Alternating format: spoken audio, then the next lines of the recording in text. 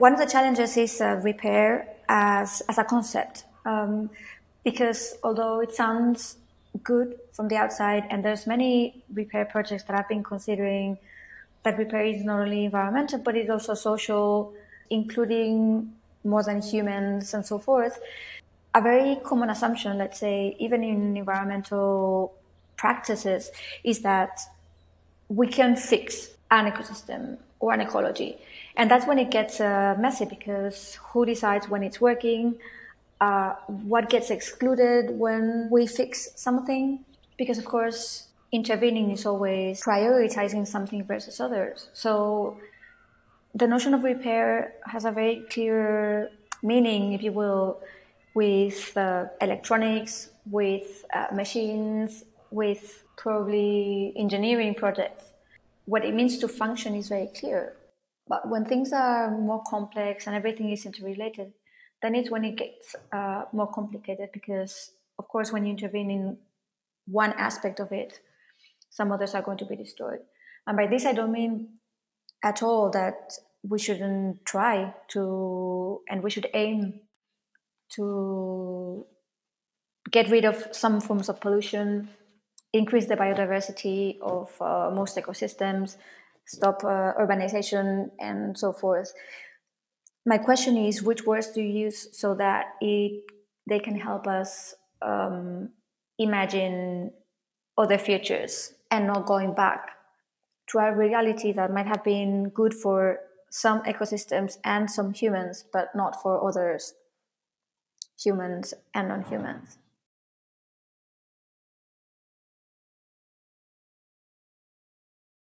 Sounds great. Thank you very much, Nerea. I love what you say that that ecologies are the agents and not the objects of reparation.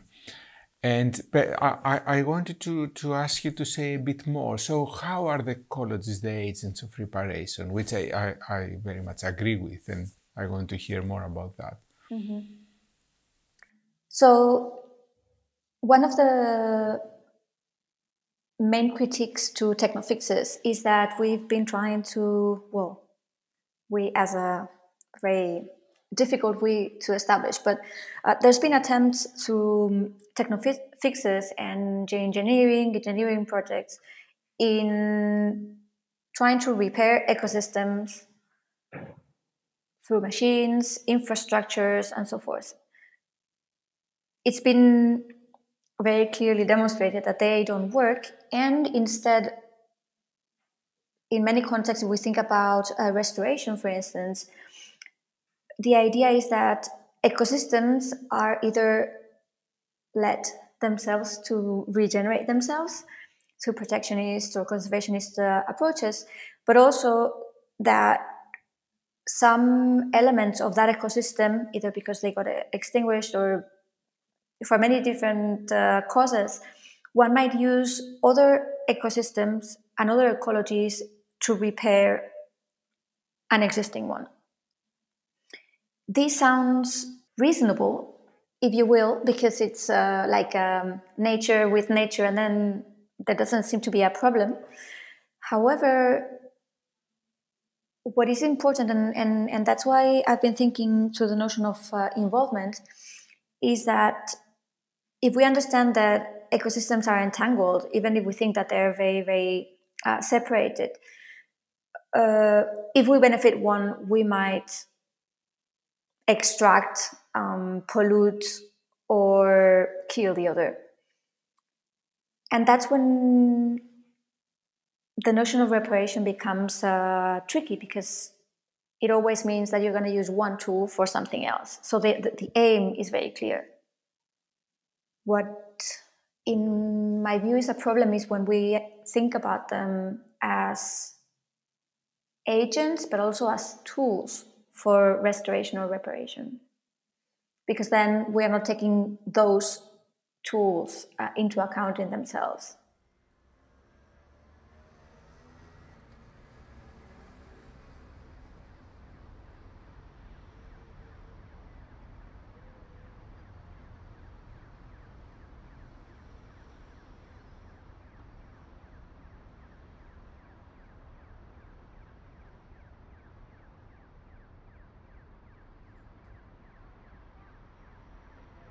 when I started thinking about air pollution, I started thinking that by making it visible and starting unpacking its different components, how it worked in time and space, by getting an understanding of how it works, where in the city certain components might be more intense, we would do something about it.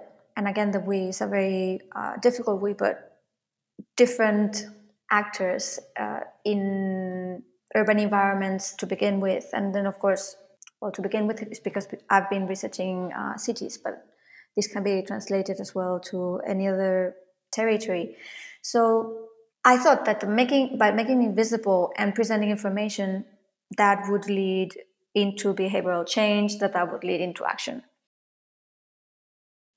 One of the experiments that I've been pursuing through a project, an installation that I call a spatial infrastructure, has been yellow dust. In trying to make data about air pollution in a very, very specific place felt through bodily experiences.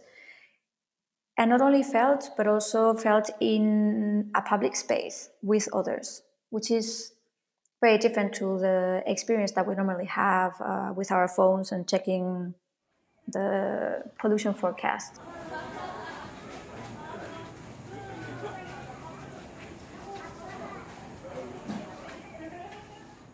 With that, what I was trying to explore was if people react differently. And not only what they do differently, but how they think about the issue differently. By not focusing on the data, but on issues around air pollution, people got involved in a very different way. So the data as numbers, because this was a water vapor cloud that, depending on its density, indicated that there was more or less particulate matter suspended in the air, that people would get an understanding, but actually the numbers, this obsession with how much, wouldn't be as important as why is this there? Why are we speaking about particulate matter and not nitrogen dioxide? Why are we speaking about it here and not elsewhere? Does it depend on the weather? Does it depend on... So to start getting an understanding of the specificity of pollution, but most importantly, the cultural and political conditions that produce it, that sustain it, that make it public, and eventually try to reduce the quantity of emissions or even try to repair that ecosystem.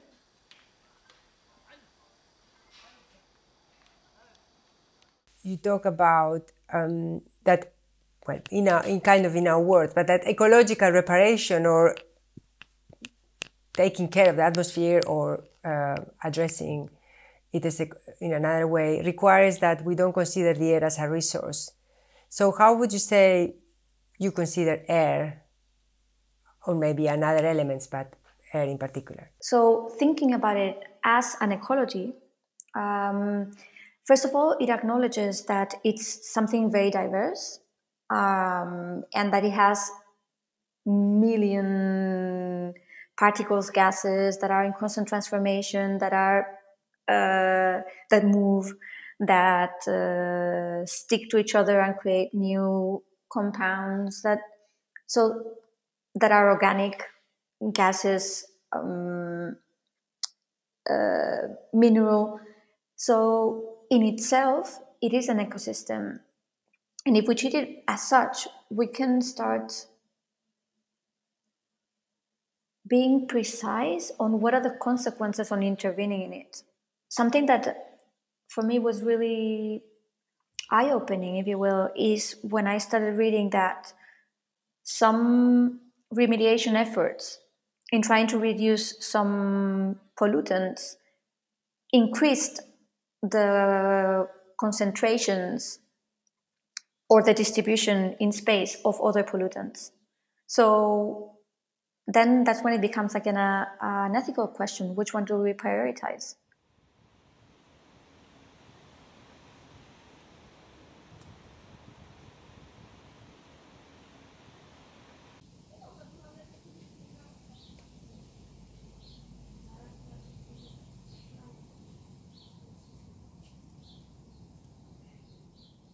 in my research on air, for example, it has been absolutely fundamental to understand the multiple ways in which the air and its pollution is sensed, experienced, known. So, yes, we have scientific devices, modes of understanding and thinking and trying to improve the air and air pollution, but they're so limited. And the air is a very clear example. Like, we know just a tiny bit of what the air is, but we're missing all these other embodied, shared ways in which other aspects of the air are known, experienced, and dealt with.